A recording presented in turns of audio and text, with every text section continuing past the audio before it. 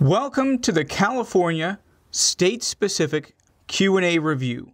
Question number 1. The California exam has a litany, a variety of questions that you will have to answer. And if you want to know more about what questions are heavily tested, check out my video called The 3 Skills of the California State-Specific Exam. But getting to this video, in the next, I'd say 5 to 10 videos, we're going to cover the most heavily tested questions, because there are some types of questions which you can always expect to be on your California exam. And question number 1 is no different. California loves real-world hypotheticals, and California loves boundary law. So let's put those two things together, two things I love too, and let's talk about California. The call of the question states, you, a PLS, are hired to conduct a boundary retracement survey. After completing the research and the fieldwork, one of the 4 property lines just stumps you. And it stumps you because the deed calls for the line to be due north 1,029.5 feet to a railroad spike. You found the beginning monument, and you also found the railroad spike, something that may not happen in the real world. Then you inverse between them, and the actual distance between the 2 monuments was actually 1 minute 25 seconds at 1,030.20 feet. What should you hold? All right, so let me set this up in a more graphic format to show you exactly what's going on. You go to a property, and the property is lotted or not lotted, doesn't really matter. But you go to one of these properties in the map, and the legal description, the deed, gives you, beginning at the half-inch rebar, go north so many feet to a railroad spike. So you have a bearing, you've got a distance, and you have a monument. In this case, be thinking about, is this an artificial monument or is this a natural monument? Because that could play into the answer as well. But before we talk too much about the real facts here, let's see our answer choices. First of all, it tells us that this is a select all question. So it could be A, could be C, could be D, or it could be all of the above, or it could be just 2 of them. So our answers are a deed bearing, a field bearing, railroad spike, or a deed distance. So am I going to hold the bearing and distance in the deed, or am I going to hold the bearing and distance as measured in the field to the railroad spike? I'm not sure yet, but I'm sure there's a surveying textbook that can help us out and figure the answer.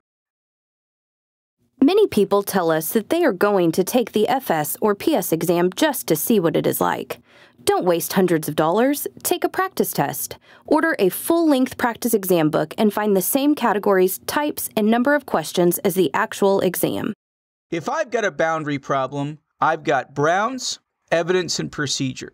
According to Brown's, in conducting a retracement survey of a meets and bounds boundary, you better know what meets and bounds are. The retracing surveyor must be knowledgeable and apply the priority of calls. This leads us to our next question. What the heck is the priority of calls?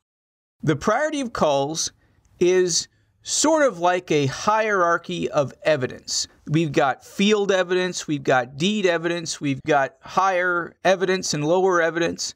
Well, what's going to control? Number 1, lines actually run on the ground by the creating surveyor. Did the surveyor place the rebar? Did the surveyor place the pin, the railroad spike? Absolutely. 2, natural monuments. There are no natural monuments here. 3, artificial monuments. There is an artificial monument, and that is the railroad spike. So the railroad spike right now is the top dog in the evidence hierarchy. 4, calls for adjoining property. Don't have any of those. 5, calls for courses and distances. We have that. we have a deed course and a deed distance. And then finally, designation of quantity. What I mean by that is acreage. So what do we have here? Number one, we've got an artificial monument, which could be a rebar or a brass cap, or in this case, anything that humans set.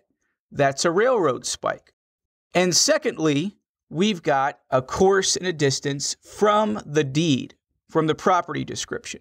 And let's go back to our answer choices here. So I've got a deed bearing. That's lower than the railroad spike, so that's out. We have a field bearing. So if I held the railroad spike, I would basically rewrite the deed with the new bearing and distance. I like that. I'll take B. C, railroad spike. The railroad spike is an artificial monument, and it will be held above the deed bearing and the deed distance.